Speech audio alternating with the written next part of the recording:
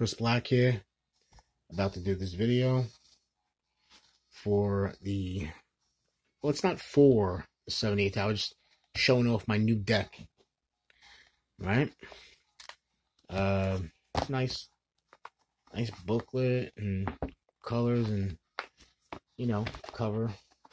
Anyway, do a little reading. Do a oracle reading, okay?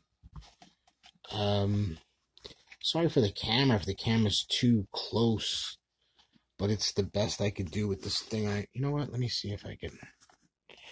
Yeah, I think that's a little better. Just kind of like adjust it.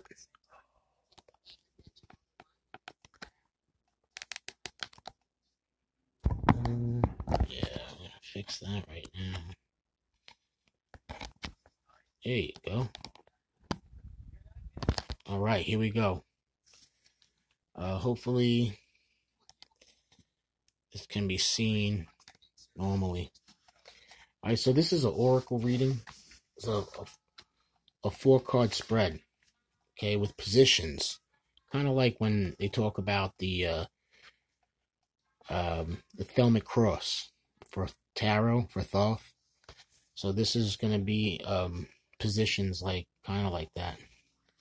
So the first, oh, we can shuffle. Shuffle, shuffle.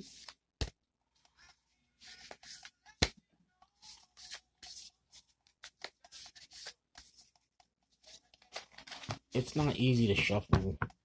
You know, you want to shuffle, but you don't want to mess up the cards because I don't like what happens to cards when you shuffle them. See, it's hard to shuffle without.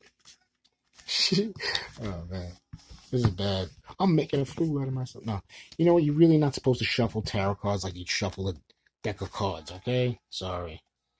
See, like.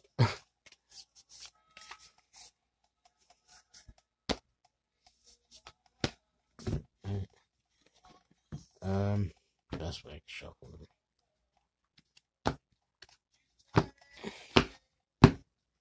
Alright, so this is what we got.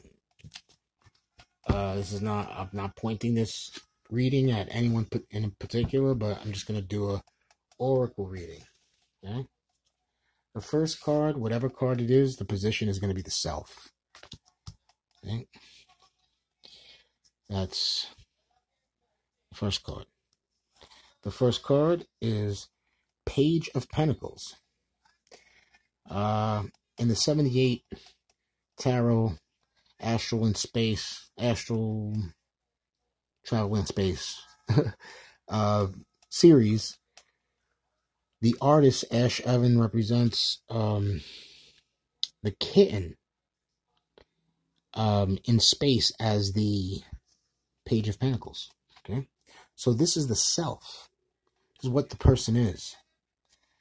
The second position is going to be desire. 2 of Swords. I believe this is balance. And the third is 2 of Swords. The third is challenge.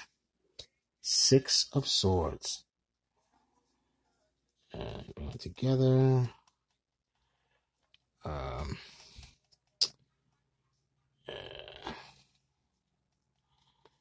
I don't know how the camera's picking this up because I can't see too good, but I'm going to put them together more. And then this is a challenge. This is 6 of Swords. And the fourth and final one, it would be outcome.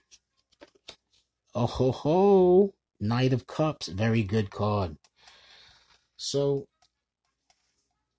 basically what you have here is a person who is just wanting a better life. They might be living a certain life, but they are seeing that they have opportunity and talent and all kinds of great internal things to get ahead in life. And they're just, you know, trying really hard to balance themselves out and make a better life for them and their family. That's what this is. This reading is about. Very simple. But not so simple, you know. It's not simple in life, you know.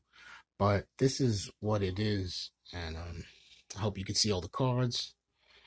The Knight of Cups, the outcome is amazing because that is what the person wants. The person wants to have something to share with their family, to give to their family. It's amazing. I would want to tree upside down tree tree out this reading, but we don't need to, because usually when you have a certain reading, you want to read more and pull more cards because you're like, oh man, you might be not disappointed, but it might not look the best sometimes, so you want to pull more, but you don't need to, because it tells everything. This is amazing. Really great reading. Hope you guys liked it.